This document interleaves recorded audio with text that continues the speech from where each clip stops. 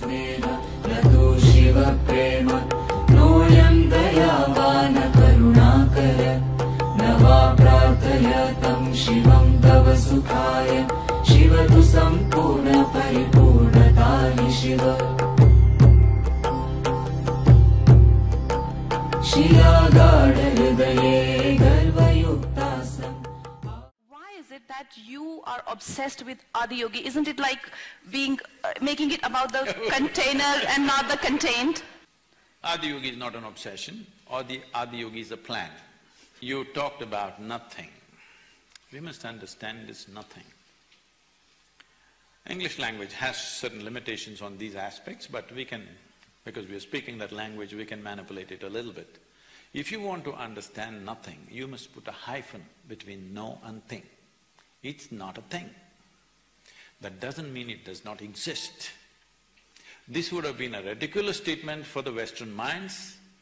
I'm saying Western minds because all of us are Western educated. Maybe we're living in India, we've born in India, grown up in India, but we are all Western educated.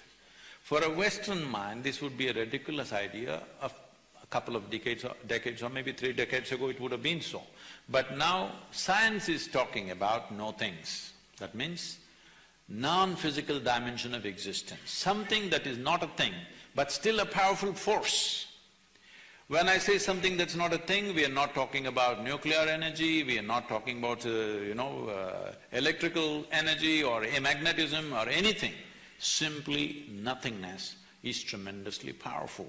Today they're calling it, black existence or dark power, or many things are being used. So essentially you're talking about a dimension which is the source of something.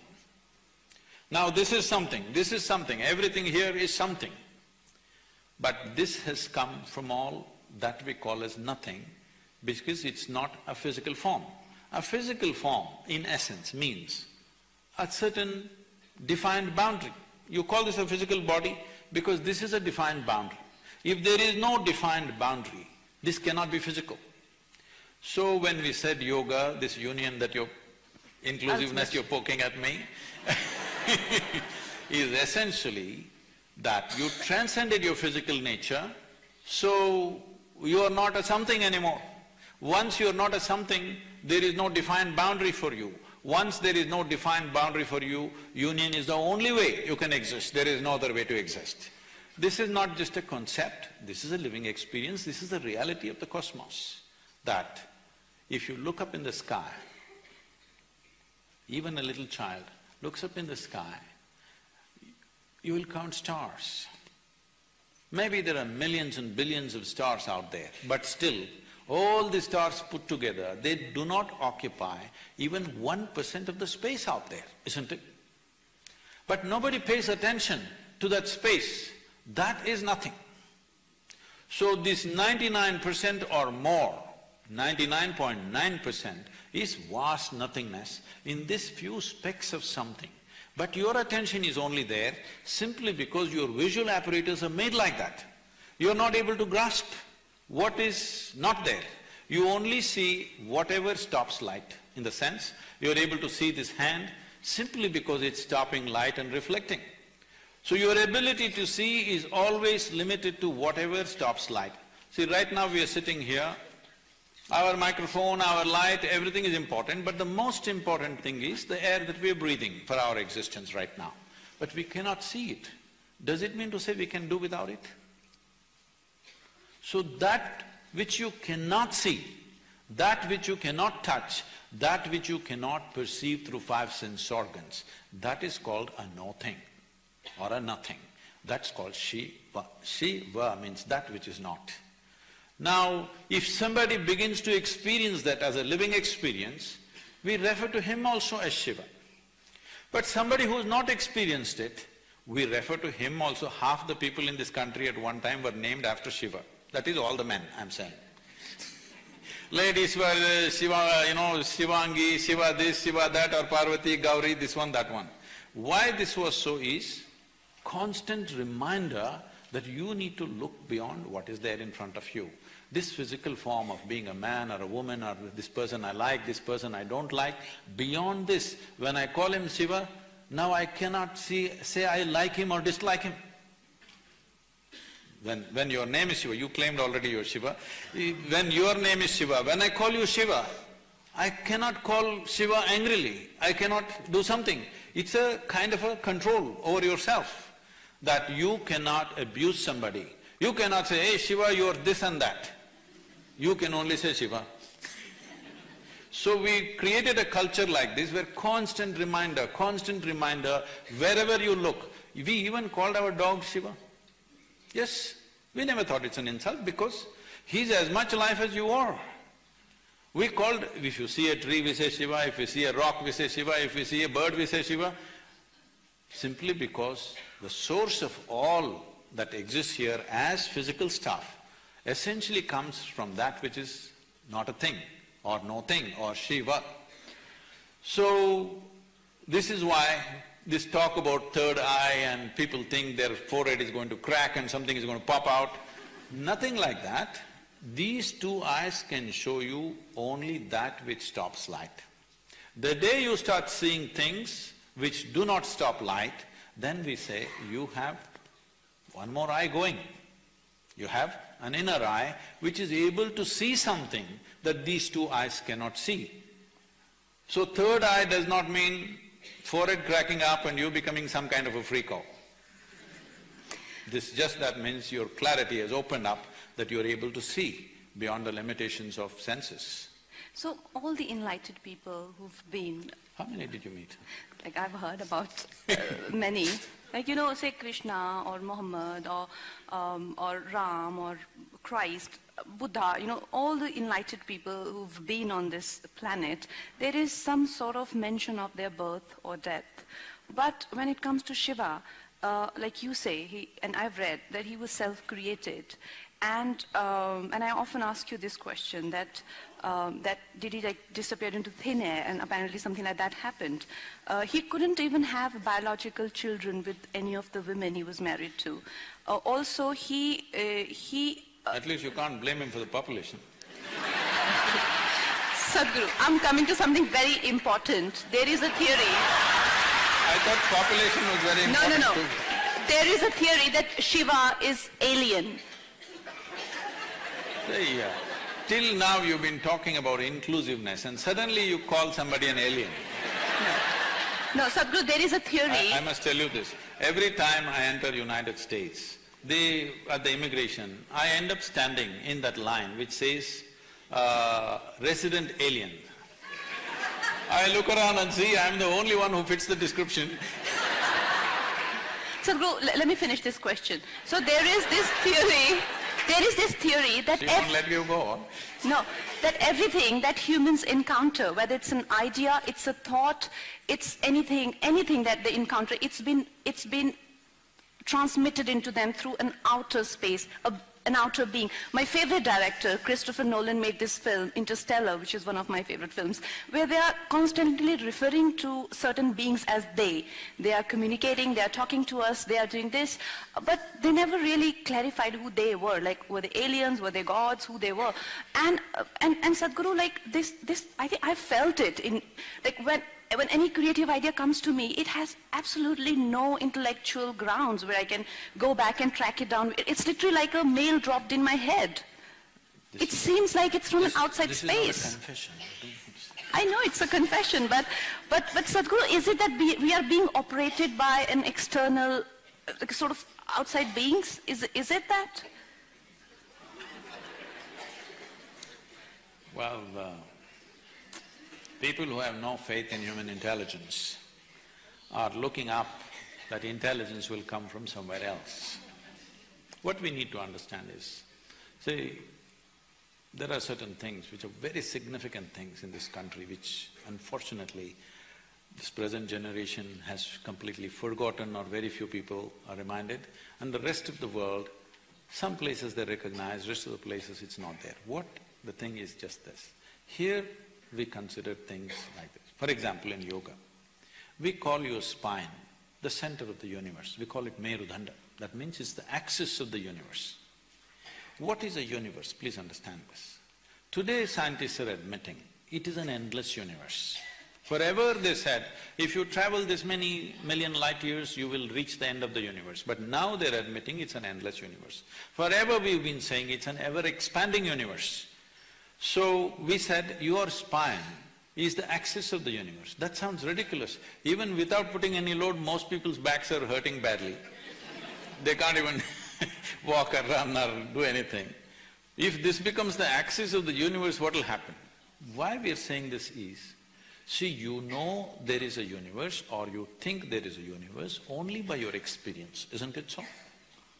If you did not experience, if you could not see this, if you could not see like this and feel like this, you wouldn't know there is a universe. Only because of your experience there is a universe. And the center where your experience is being transmitted is through your spine. If you cut a few wires in your spine, you will have no experience even of the body, forget about the universe.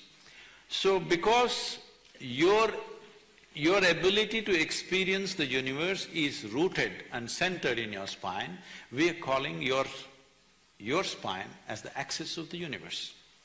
Suppose this hall, see now we know the boundaries of this hall. Now we can debate whether this is the center of this hall or that is the center of this hall. Suppose there are no boundaries to this hall. How would you decide which is the center of this hall? Where you are is the center of the hall, isn't it? From this basis, we developed a whole possibility for a human being, how not just to believe these things, but to make it into a living experience. It is from this the word yoga came, that the inclusiveness happens not because I tell you, oh, I love you, you love me and all this stuff. Inclusiveness happens simply because you obliterate the boundaries of your individuality. Not because I love you, you love me, I hug you, you hug me, so because we are inclusive, no. All that will last for some time. Tomorrow if they do something that you don't like, it'll be finished. But you obliterate the boundaries of your individual nature, including your body, that you know how to sit here without being identified with the boundaries of who you are. Your physical structure, your mental structure, your emotional structure has a boundary. It may be large or small. Now, I'm not talking about the body being large. It may be large or small, but it has a boundary. But there are dimensions which have no boundary. What doesn't have a boundary is non-physical in nature. So our focus has always been on that dimension, which is non-physical. That is why Shiva became the most important thing, because Shi-va means that which is not, that which is non-physical. Now is he the yogi that we're talking about, is he a human being, did he come from somewhere else? There are many things, this audience need to be primed for this because it's a long story you're asking. I'm trying to encapsulate it in 2 minutes, that's dangerous because it'll look silly. There is a book, Arundhati is here, we spoke together and she kind of put it together. And there's a book on Adiyogi, which is going into these aspects, but let me put it across. See, there are things, as you said, there is no parentage. When you talk about Shiva, there is no parentage, there's no place of birth, nobody saw him as a young boy to grow up. All the time when we saw him, he was about the same age. And we don't know where he died, such a significant human being even in those times, if he died somewhere, they should have built a temple, they should have built some kind of a monument for him. Nothing like that happened. So there is no birth, there is no death, there is no parentage, there is no siblings, there is no anything to prove that he was here. Does it mean to say we can assume he came from somewhere? Not necessarily. But in many of if you look at the lore, it's very common to refer to Shiva as Yaksha Swarupa. This means, Yakshas means always those kind of beings which are not human, but who supposed to have existed in the natural environment in this planet, in the forests and other things. Whatever we were referring to, some kind of beings or creatures or whatever you want to call them, who are not human in nature. So many times in the lore, you will see any number of songs and other things talking about Shiva as a Yaksha Swarupa. So there are many things which point, but there is no specific proof that he came from elsewhere. One thing is the level of intelligence in terms of his mathematics, his music and his geometry, what he thought in terms of that. When you look at it, the times that we are referring to, see, in the yogic culture, let me admit this in front of this crowd because, oh my God, there are cameras. In the yogic lore, it is estimated Shiva or Adiyogi existed as a person. He walked this land somewhere between 60 to 75,000 years ago. When I first spoke this, all the more sensible people around me, who are not as naive as me, they're wiser people, younger people, they said, Sadhguru, if you say 75,000, they will blast you. The only archaeological proof that is there that Adiyogi or Shiva existed is about 12,600 years. You should say 12,600 or 13,000 or 14,000. I said, okay, 15,000. But actually, in the yogic lore, there is a clear aspect of… they're talking about celestial arrangements. These celestial arrangements, if you go by the modern astronomy, they existed only somewhere between 60 to 80,000 years, in that span. There is no two ways about it, the things that he's talking about. And now, of the Cambay, what's it called? What is the Indian name for that, I'm sorry? Kumbat, is it? Yeah. Of the Gulf of Kumbat. Now they've done explorations, they actually went there to clean up the plastic. But then they found a city which is 5 square miles. And now international archaeologists from… especially from Germany and France, they have dated this according to carbon dating process, that it is a minimum of 32,000 years. 32,000 years ago, nowhere on this planet did a city exist. Not just a city did not exist, the idea of a city did not exist. But they had a city which is 5 square miles in size, properly, orderly way of doing things. It's been buried, they're estimating it has gone underwater for about 9,000 years. And similarly, of course, everybody has heard about Dwaraka. There are excavations which unfortunately now is the line of control between India and Pakistan, you can't touch it. If you dig, something else will happen, you will hit the mines. So, there is enough proof today, archaeological proof to say, over 30,000 years ago, there was a civilized society here. Maybe not across the country, but in pockets it existed. So, this dating goes back like this, so I'm just saying over 15,000 years. So that when I travel west also, I look sensible. Okay, 15,000, all right. 75,000, they'll resist because their idea of the world is only 3,000 years old. They said everything happened in 6 days and it's only 3,000 years old. Anything beyond 3,000 years is not scientific. This has been the approach, unfortunately. Now slowly they're correcting themselves without looking stupid. But it's utterly stupid. For all these centuries you insisted it's only 3,000 years, now you're slowly extending it because science comes and says something else. You will watch it in the next 50 years, science will come and say, modern science will come and say many things which we have been talking for thousands of years.